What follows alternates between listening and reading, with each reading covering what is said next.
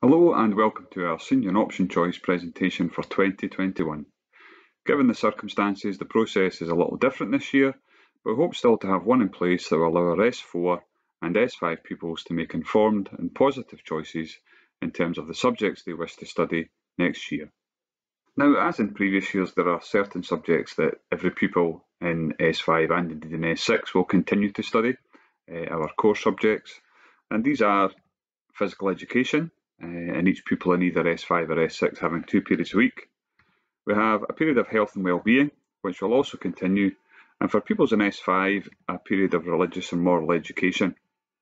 Our S6 pupils, whilst not having religious and moral education, also have other leadership opportunities that are part of our core curriculum. In addition to these core subjects, every S5 pupil will choose to study 5 subjects for study towards national qualifications, and every pupil in S6 will choose to study a minimum of 4 subjects in their 6th year towards national qualifications. Pupils in S6 do have the opportunity to study 5 subjects should they wish, but many do take the opportunity of studying 4 and freeing a little bit of time up in their timetable to devote to some of the leadership opportunities that were previously mentioned, and also to give them the experience of some independent study time as they work towards advanced hires and prepare for life after school, perhaps in college or university. In making their subject choices for the senior phase, we're fortunate at Dumfries High in being able to offer a wide range of courses to our young people. And as you can see from this traditional paper copy of the option form, which actually is one of 2 pages, there's a number of different subjects on offer. And indeed, we have over 60 different subjects that our young people in S4 and S5 can choose from, and they are offered in partnership with other schools in Dumfries and Dumfries and Galloway College and SRUC at the Barony.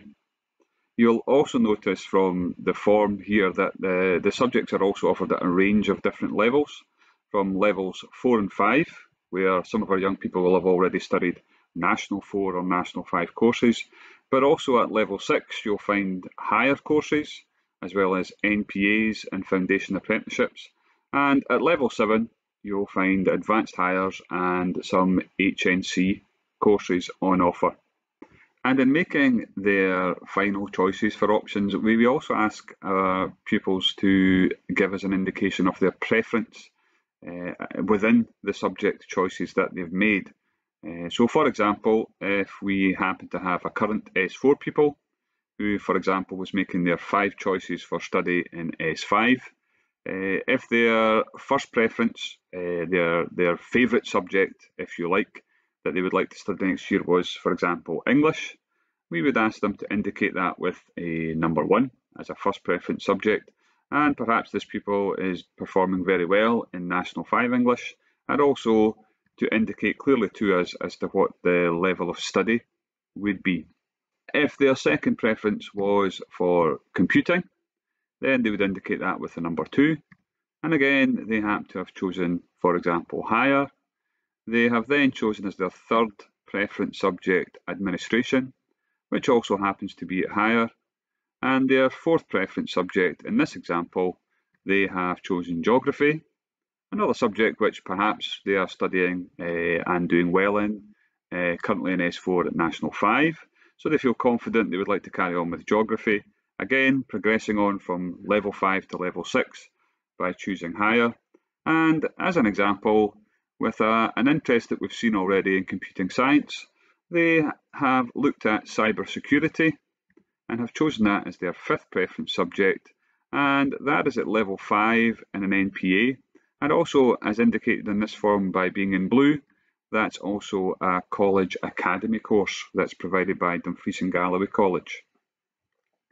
In addition to making their 5 choices for study in S5, or a pupil making 4 or perhaps 5 choices for study in S6, we also ask pupils to indicate a reserve subject.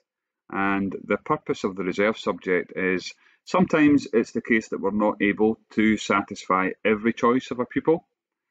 For example, sometimes we simply don't have sufficient demand for a course to run. So we ask pupils to also give an indication of a reserve subject that they would be happy to consider taking. And in this example, our pupil has chosen business management at higher level.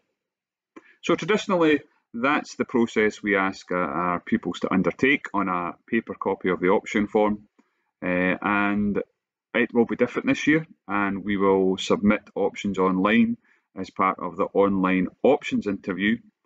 But I think it still helps perhaps to visualise the process, which hasn't changed, which is to choose 5 subjects for study if you're moving into S5, a minimum of 4 subjects for study if you are moving into S6, to be able to indicate the preferences within those choices as to your first preference, second preference, and so on, and not to forget to also indicate a reserve subject. In making their choices of subjects for study in S5 or in S6, we obviously would encourage our young people to spend a good deal of care and time researching any particular subject or course that they're interested in. And we would encourage them very much to visit the school website, which is available at dumfrieshighschool.co.uk. And by hovering over the Pupil Zone tab that you can see here, that will then display the senior options information. And if they were to click this here, in addition to a general introduction to the process, they'll find at the foot of the page the senior phase options form. And the form itself displays the full range of subjects and courses which are available for study next year. And for each of the subjects and courses on display, there are links to further more detailed information for a young person's consideration. So for example, if we had people who was interested in administration and IT and was considering the subject at higher level, by clicking on the relevant part of the option form, that will then take them to further, more detailed information on the subject in question. And as previously mentioned, some of the subjects and courses which are on offer are in partnership with other secondary schools in town and with Dumfries and Galloway College and the Barony. And if you were to access the option form and choose a course, for example, sociology is one where if you were to click on the information for sociology, you'll be informed that this is indeed a networking opportunity, one course that is provided not within Dumfries High School but within one of our partner secondary schools. And if you happen to be interested in any of these subjects, as mentioned here, please do make a point of making contact with myself, Mr. Davidson, and in the next week or two I would hope to have the relevant information to hand from our partner schools. In terms of provision from the Barony, our course in animal care, the relevant information is already available to view. And similarly, for courses that are provided by Dumfries and Galloway College, which as previously mentioned are highlighted here in blue, for example, digital media animation, we have information ready to hand for the Dumfries and Galloway College provision, which is known as College Academy. And the brochure begins with a general introduction to College Academy courses and some of the detail as to how they operate.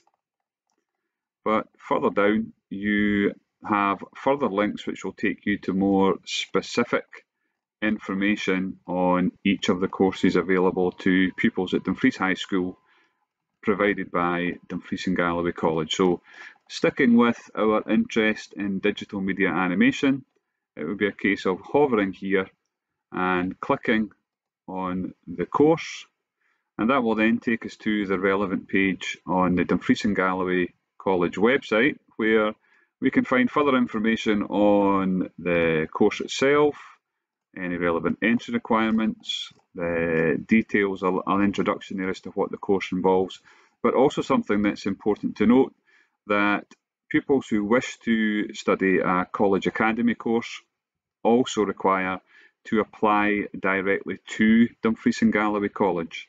And it's perhaps also worth specifically drawing your attention to the Foundation Apprenticeships.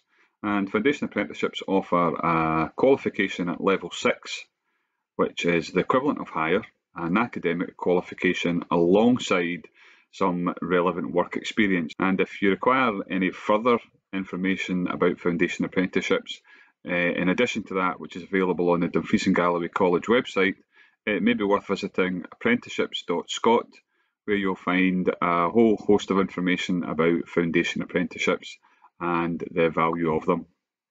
Depending on the Foundation Apprenticeship in question, they may be studied for 1 year or over 2 years, and should the apprenticeship be studied in 1 year, it would count as 2 of a young person's option choices, and if studied over 2 years, it would count as 1 of a pupil's option choices. So, armed with the relevant information on the courses which are available to them, our young people will be in a position to finalise their option choices for the year ahead. And in doing so, there's a number of important questions for them to consider. Questions which will not be unfamiliar to them, having been involved in the options process previously. Indeed, our S4 and S5 pupils will have made options on 2 or 3 occasions in the past. On the questions themselves, there's perhaps more prominence as they move into the senior phase on question 3 and question 4. And in terms of the opinion of their teachers as to how well they're performing, that's an important consideration for pupils who are considering progressing to a level 6 or a level 7 course, where there will be entry requirements in terms of achievement of a level below that. So, for example, if we had an S4 pupil currently studying history and they were hoping to study higher history next year, there would be an expectation that they were coping reasonably well, if not very well, with the National 5 course, and that their teacher was confident that should they choose to study higher, that it was at a level which they could achieve in the year ahead. So I would encourage our young people to speak to their teachers when they return to school after the Easter break, where they're not quite sure, perhaps, whether they are capable of studying a subject at a particular level. And teachers have also shared information with the teachers who will be involved in the online interviews. So if there is any doubt about capability of a pupil to study a subject at a certain level, then that information will be shared with pupils and parents as part of the online options process. The final question of where certain qualifications and courses may take a young person obviously becomes more prominent as the end of the school career draws nearer, as a young person moves into either S5 or S6. In this regard, there are a number of useful resources that I would encourage our pupils to make use of in considering subject choices in the context of a future career or place of study. The first of which is the My World of Work website, which you can see a screenshot of on the screen here. Now, My World of Work is the website of Skills Development Scotland, who are perhaps still better known as the Career Service, and they have a page which is specific to school pupils making option choices called the Subject Choices tool, and pupils have the opportunity there to enter certain subjects and explore possible careers that could be available to them based on the subject choices that they're considering making for the year ahead. As I say, it's really quite a useful website for a young person who perhaps in particular has employment in mind as their pathway when school is finally at an end. Another invaluable website is the UCAS website, which is the platform used by the universities in the United Kingdom, and mainly used by our S6 pupils, in fact, for when they are applying to university. But what it does also offer is a really useful one-stop website where a young person, perhaps in S4 or in S5, considering hires and advanced hires, can see whether the courses they're considering choosing, whether they align with any course that they are already considering for future study at university. Now, the UCAS website is a little trickier to navigate, so I'll just demonstrate here the way in which people could use the site to check the entry requirements for a given university course. So once you're on ucas.com, it's a case of going to undergraduate and then over to the left-hand side to explore subjects. And then on the right-hand side here, you'll see there's a search icon.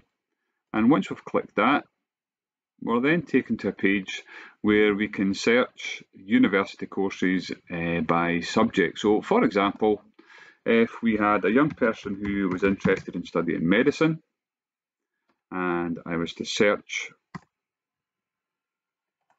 for medicine, I'll just click that there. That then takes us to a list of all the universities in the UK, in fact, that are offering medicine. And we can refine that a little more with the filter. And it handily offers the option to specify where we want to study. And for most of our pupils, that will be Scotland, which we can click there. And as long as we save and then click done, that'll then refine the search to those Scottish universities that offer courses involving medicine. And to take one example, the first one here is alphabetically, it's Aberdeen. So if we were to click medicine for Aberdeen, what we get for each subject is the information about that course at the given institution.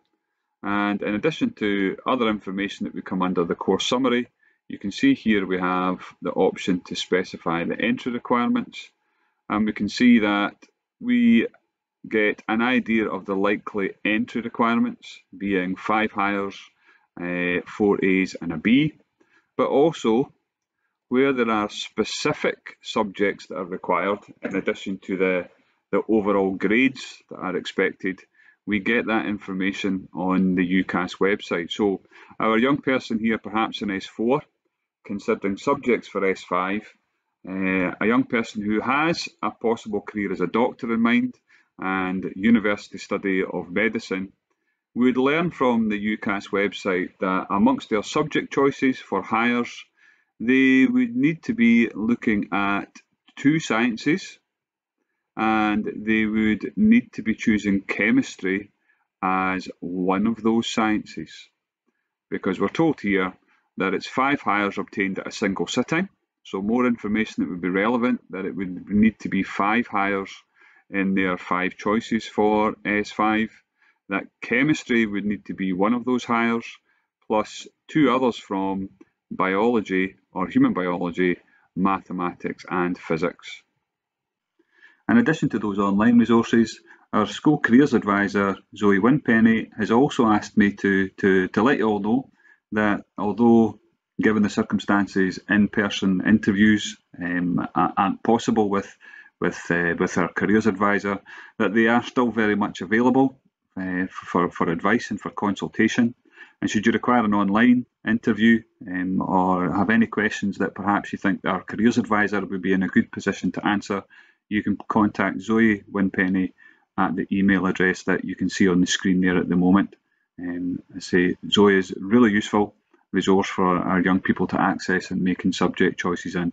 And if you have any doubt about a subject choice in terms of a specific career or a possible college course in the future or university study, I would really encourage you to make contact with Zoe. Now, under normal circumstances, an options meeting or interview held between the child, their parent carer and their head of house or deputy head is a really valuable part of the options process, allowing for some detailed discussion about the proposed option choices that the young person has, and ultimately to make sure that whatever choices they choose to make, they are ones that will allow them to move forward in their school career in a really positive fashion. So they've always been really important in the past. They've occurred in person with invites into school in the past. And whilst that's not something that we can facilitate this year for obvious reasons, the options interview or options meeting is something that we are planning to continue but something that we will undertake online. So parents and carers will receive a text message from the school that offers an options interview time slot of 15 minutes. And all we ask is for the parent or carer to simply respond yes to that text message if the time is suitable, or to let us know if they require an alternative time to be arranged. Now, the platform we're using to undertake these online interviews is Microsoft Teams.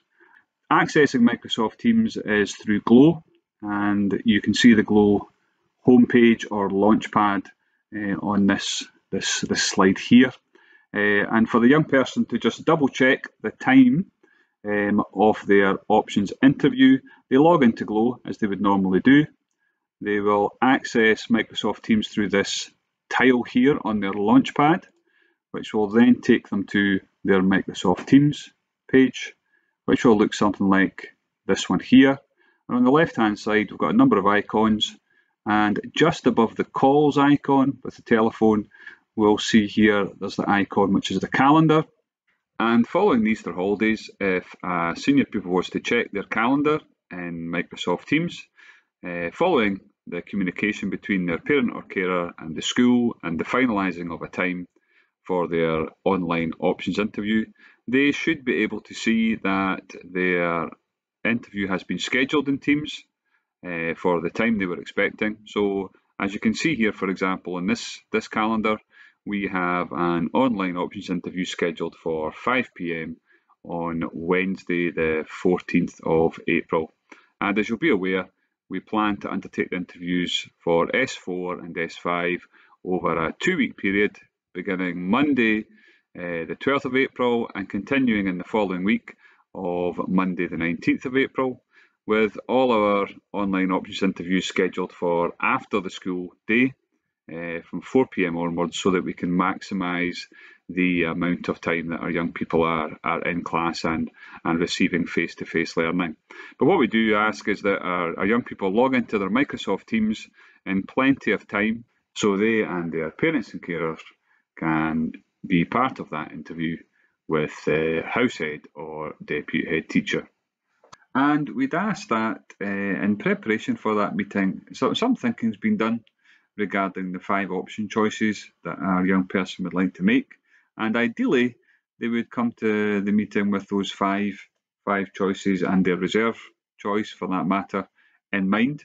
Although obviously one of the reasons for the options meeting is to offer assistance where there's some difficulty in finalising those choices.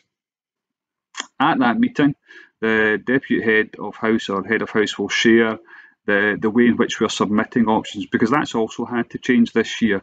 The normal process of a paper option form that is highlighted, completed, filled in and handed into school, again, is something that isn't possible at the moment. So we have an online option form to be completed this year, and the form will be shared with you at the online options interview. And that brings us to the end of the options process for senior pupils in 2021, and indeed the end of this video presentation. Thank you for taking the time to listen and to watch, and we look forward to meeting you at the forthcoming online options interviews, which, as a final reminder, will take place the week beginning the 12th and the 19th of April.